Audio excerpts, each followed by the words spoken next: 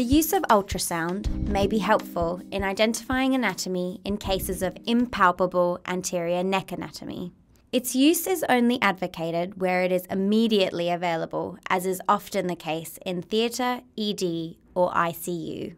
It is important that it is switched on and functioning prior to the transition from upper airway to the front of the neck, and its planned use should not delay percutaneous emergency oxygenation attempts. In the wet lab, we have observed a marked increase in success rate at cannulating the airway using ultrasound in our impalpable anatomy emergency scenarios. We have also observed that real-time out-of-plane guidance, as we initially planned, was difficult and too time-consuming to recommend, and have modified our technique to account for this. We recommend the following setup for using ultrasound in this scenario. Use a 3 to 15 MHz linear probe, have the scan depth preset at between 4 and 5 centimeters, and have the screen positioned in an ergonomic location, usually opposite the user. The ultrasound machine is on, set at the correct depth, and correctly positioned with a pre-prepared 14-gauge cannula and syringe. Apply ultrasound gel generously to the anterior neck. Pick the probe up with your dominant hand. Confirm probe orientation. Continuing to use your dominant hand, place the probe perpendicular to the skin at your best estimation of midline, giving a transverse section image of the neck structures. If the trachea is not visible, then slide laterally to each side of the midline to identify anatomy. When the trachea is identified, center it in the middle of the screen. Note the depth of the trachea and confirm absence of major vessels overlying it.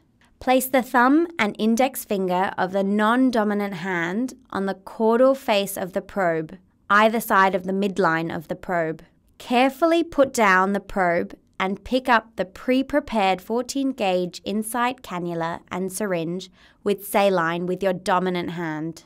Proceed as per standard cannulation of the airway. In this example, the airway was only 1.5 centimeters deep, allowing a shallow insertion angle of 45 degrees to be used.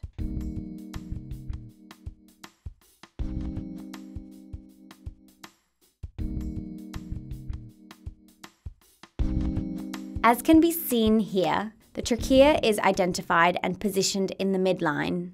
Depth is noted and the space between the skin and trachea is cleared for major vessels.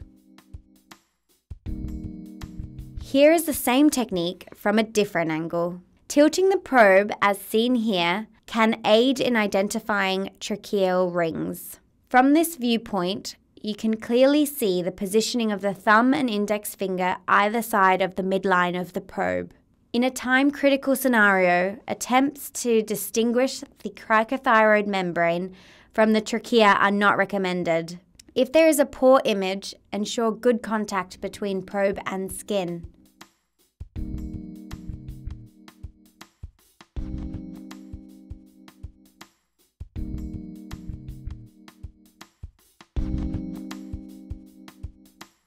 If the airway is not successfully cannulated on the first attempt, then move approximately 0.5 centimeter laterally from the original insertion point and repeat as per our standard technique for cannula insertion in the impalpable anterior neck anatomy scenario.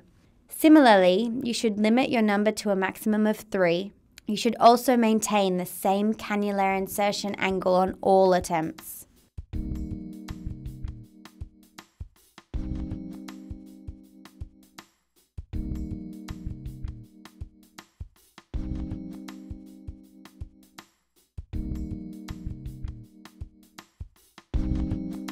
If the trachea is at a depth of 2.5 centimeters or deeper, as it is in this example, use an initial vertical angle of insertion as in standard impalpable anterior neck anatomy cannular insertion. Once aspiration of air is obtained, angulation and advancement is also performed.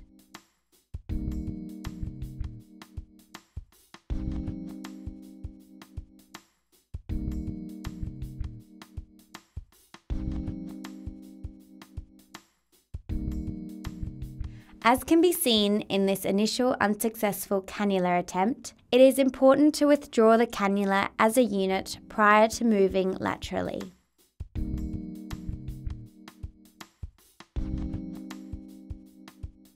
If after the maximum 3 attempts you have not located the airway, you must proceed to scalpel finger cannula. Using the previously identified midline, the vertical scalpel incision is now made knowing that there are no underlying major vessels.